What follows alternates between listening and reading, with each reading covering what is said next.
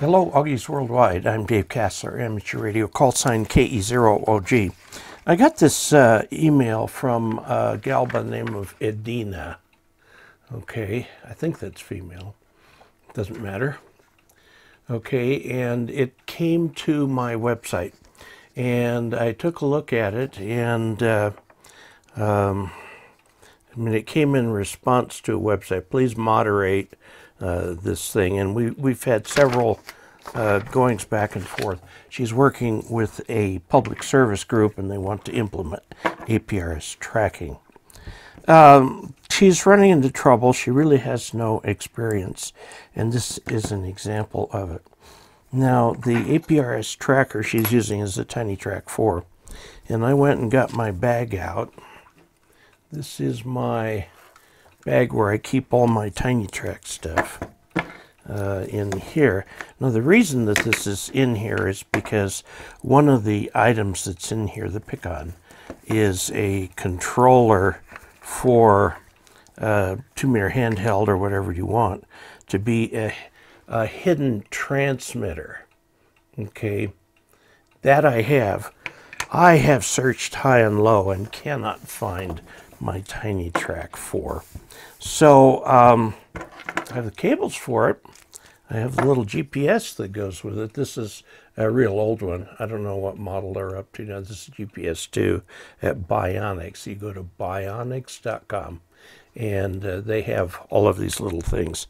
You get them as a kit or fully built. It's a cable set. This is the pick-on. In the absence of the TinyTrack 4, I want to show what the problem is. The problem is Edina does not know what a jumper is. And so we're going to fix that right now. We're going to try to fix that right now. Here we go. Okay, this is the pick-on. This is a little circuit board, a very little circuit board, that turns a 2-meter or any radio really into a FOX, meaning the hidden transmitter. And it transmits for a while, and you can program it with your call sign, and whether it's on all the time or whatever. There is right here in the corner a J2. See that J2? Okay, they're too cheap to put in a switch there. So they have this little jumper thingy. I'm going to just reach right on there and pull that off. Okay, now these two wires right here, see those two wires, are not connected together. Now I put the jumper back on, and here's the case where the jumper covers only one of the wires, so the circuit is still open. So now I'm going to put it on here to where it covers both of the wires and the circuit is closed. Now, these are common, okay, in board design, where they think you're going to make a decision once, and so they don't put in a switch, which is much more expensive than a little jumper header right here. And let's go back and look at the instructions that we have here for the TinyTrack 4. Set the TinyTrack 4 jumpers. Okay, the jumper is the thing I just showed you here. Except the jumpers, and I'll show this. It's the kind of a pen. Here's your board. You can have 1, 2, 3 jumpers. And then you've got this little thing that will fit over this too. Or you can move it so that it fits over these two, or you can take it out entirely.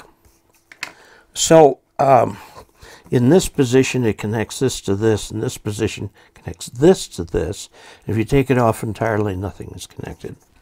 And usually these are for something where you were very rarely change configuration. Okay, so This is the one that she's worried about. JP6 on the circuit board determines whether to send 12 volt to the GPS or 5 volt. Now the Bionics GPS is 5 volts. Okay, and more in ham radio is starting to be built with 5 volt components. And so you need a reduction, and usually it's is it 7805? This is the voltage that you get out. It's a very, very simple circuit. So simple, in fact, you just here's your 7805. Put 12 volts in there. Put that down to ground. This is a 3-terminal device. And then out of here comes 5 volts. That's really simple. Really, really simple to hook. You can make it as complicated as you want to, but it's really simple. Okay, JP6 is located on the top of the PCB near the right, looking straight down at the text on it, like this right here, has text that goes this way. This is right side up. This would be upside down. So here, the DB8 connector, which hardly ever used anymore, is on the right. Okay, so your JP6 is near that. So what you want to do is it has 3 posts. See, 1, 2, 3. If a jumper is installed on the left 2 posts, again, that's looking down, with this at the right, you'll have 1, 2, 3, a left post, a right post, and a center post, and a single jumper that will connect just 2 posts together, okay?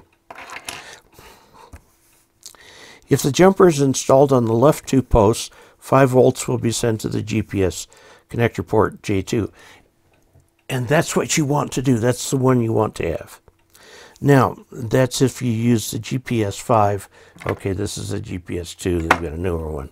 If a jumper is installed on the right 2 posts, the supply voltage, usually 12 volts, is sent to the J2 port. You do not want to do that because this is a 5 volt device. So a built Tiny Track 4 normally has a jumper installed on the left 2 posts. Or if you build it from kit, you're going to have to put it on the right one. Warning, sending 12 volts to this GPS will fry it. Okay. It's the same with my little GPS unit for my QRP Labs clock. Okay. It's a 5 volt device. So I hope that answers the questions, because Edina, what I'm thinking is going on here is you've never run into these before. The little jumpers. This turns this on or off, whatever it is. And if you have a 3, you can put it on one way or the other way to switch it. And it's one of the things you basically do once. But it's removable in case you change your mind and you decide that you want to reconfigure the device to do something a little bit differently. Okay, so there you have it. You want it on the left 2, which would be this one and this one, okay, and that will send 5 volts to the GPS. So that's all there is to it. Really, I hope that answers your question. Edina, I figured it'd be easier to make a little short video rather than try and draw lots of diagrams and so on. But you get the idea. I wish I had my TT4 here. I could show you more exactly, but I don't. I don't have it. I think I loaned it to somebody whom I've long forgotten, and I never got it back. So I'll put this back together. And this is for the next fox hunt I do. And it goes in there somehow. Okay, we'll figure that out later. So, Edina, there you have it. Until we next meet, 73.